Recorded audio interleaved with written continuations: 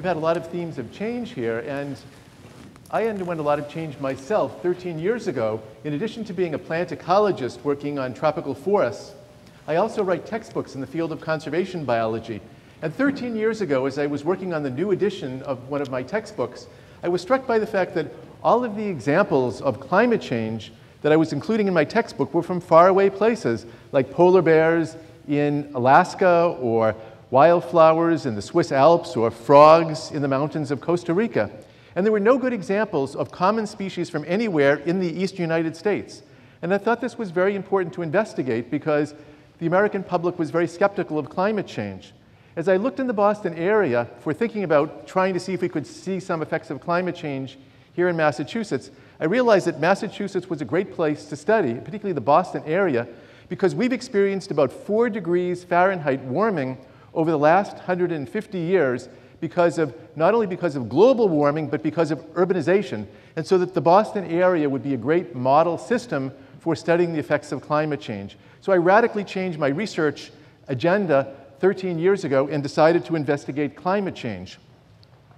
And it turns out if you're looking for climate change or the effects of climate change on the plants and the animals, you need to find old historical records.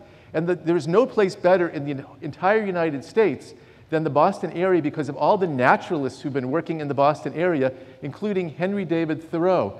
Several months into our investigation, we discovered that Thoreau had made very detailed records of observations, and this is one of his tables that he made up showing the flowering times of common plants in Concord during the 1850s. So on May 14th, 1855, plants like the highbush blueberry were starting to flower.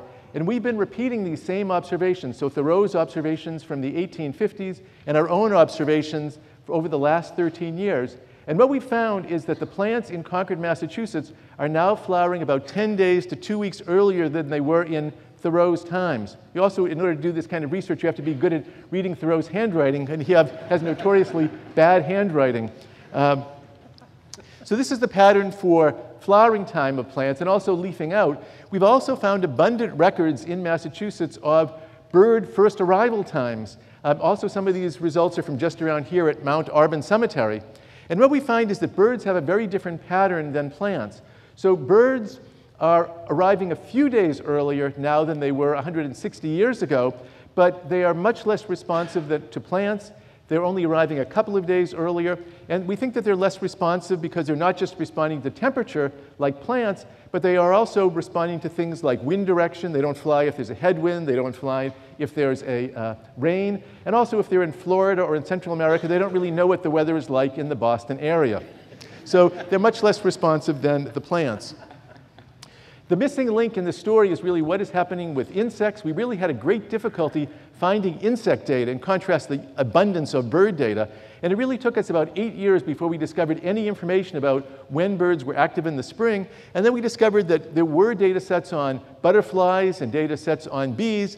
And we found that these insects are also extremely responsive to temperature. They come out really early when it's a warm spring, and they come out really late when it's a cold spring. And so there's the potential for a mismatch between plants, animals, plants, birds, and insects. So if the insects are coming out early and the plants are flowering, leafing out early, and the birds are not arriving in the same way in a warm year early in a warm year, then there's the potential that the birds could miss this great pulse of insects which appears in the spring, and they could not have enough food to eat, and they could wind up starving and not having enough food for their nestlings. So there's a lot of concern among ecologists of this potential for an ecological mismatch, and this is a very active area of research at the moment among ecologists.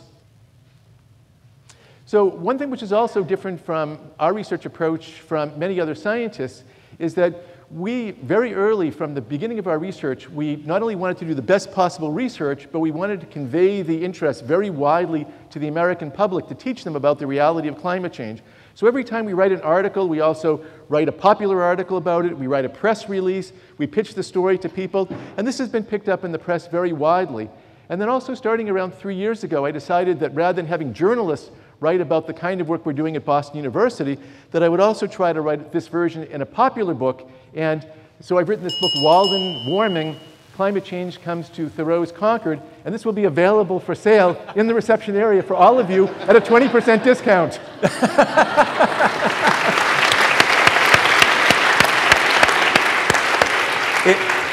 It is a truly remarkable fact that we've been doing Big Ideas for Busy People for, I think, at least 4 years, and this is the first time that anybody's actually managed to promote their new book. I can't believe it's taken that long.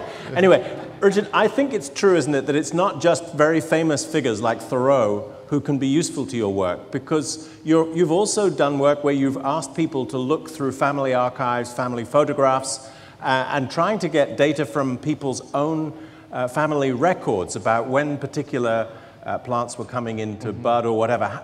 Is that work you're still doing? That's work that we're still very actively doing. So when we first started doing this, we found that there was this incredible wealth of information, particularly in the metropolitan Boston area. So you have all these naturalist clubs like bird clubs and botanical clubs. There are all these museum specimens that you can compare with when plants were flowering in the past with when they are today. So many people keep journals of when they see plants flowering or birds, and also huge photograph collections. And you compare when plants were in flower or leafing out based on these photograph collections with when the present situation, with what the present situation is. Thank you. Please, a question here. Hello, thank you so much for doing this research. It's really good to focus on our local area to kind of help convey the message. And I was just wondering, out of some of the facts you've mentioned here, what's sort of been the most poignant example that you think is most effective in conveying the effects of climate change to the community? Just because it's something we've known about for a while now, and it's not always getting much traction and actually sort of addressing. So just I was wondering that. Well, I think that we were so fortunate that we found Thoreau's records. I think that that's what's really made our research so interesting, is because we're connecting climate change to Thoreau and his research at Walden. But also, in addition, I mean, Thoreau's records, as far as we know, are the most detailed and oldest records of the timing of biological events in the United States. There are other records out there, but his ones are just so comprehensive for hundreds of plant species of both leafing out, flowering time, and bird arrival times. Thank you. Please. I'm wondering if you've discussed, perhaps with your colleagues on the MIT campus, what is up with all these rabbits in Cambridge? Okay, well, that's a very good question, because I think Can we blame that on climate change? I think we can't blame it on climate change, but what we can blame that on is the fact that the system is constantly changing here. So in addition to climate change, there are a lot of other things happening in Concord. So we also have forest succession as the area recovers from farming. We have invasive species. So there's a lot of change. And within my lifetime, I've seen so many changes in the animal communities as different animal species have come into this area from further west. Thank you. Please. Right along those lines, it seems like robins don't migrate anymore. We had such a cold winter, but there were robins everywhere, and robins are known for arriving in the springtime. So what are your thoughts on that? Well, that's right. One thing which has changed a lot since Thoreau made his observations is he recorded the arrival time of species like robins and sparrows, and a lot of these species are non-migratory anymore. So in our research, we're only really focusing on the migratory species. We can't use robins. But robins are around in the wintertime more because the ground is often bare because of lack of snow cover. Also, the robins are eating a lot of the invasive species, the fruits of invasive plant species, and that gives them a winter food source that they never had before because of all the honeysuckles and privets and other species like that. Isn't that a problem for robins? I mean, we just had one of the snowiest winters for a while, at least where I was. And if robins have, as it were, decided not to migrate and they're stuck here, that sounds like a bad time. Well, that's right. So when we have these very cold, well, we think of this as a very cold winter. This actually wasn't a cold winter. It was actually just an average winter by historical standards, but we're comparing it to the last 15 years, which have been extremely warm. But when we do have a warm winter, a very cold winter like this, robins don't do as well. A lot of insects, a lot of the invasive insects or invasive plants don't do as well in years like this. Okay, thank you. Please. I know there's been some very similar work done with old records back home in the UK. What's your knowledge of international efforts to look at old records to observe climate people change? doing this in other parts of the world? That's right. So people are doing this in other parts of the world. So particularly the United Kingdom has made a huge effort in terms of assembling all these records. In Germany, there's a lot of attempts to do this. I was on sabbatical in Japan, and when I told my host that I was going to look for old records to analyze the effects of climate change, he said, "Oh, we don't have those kinds of records here."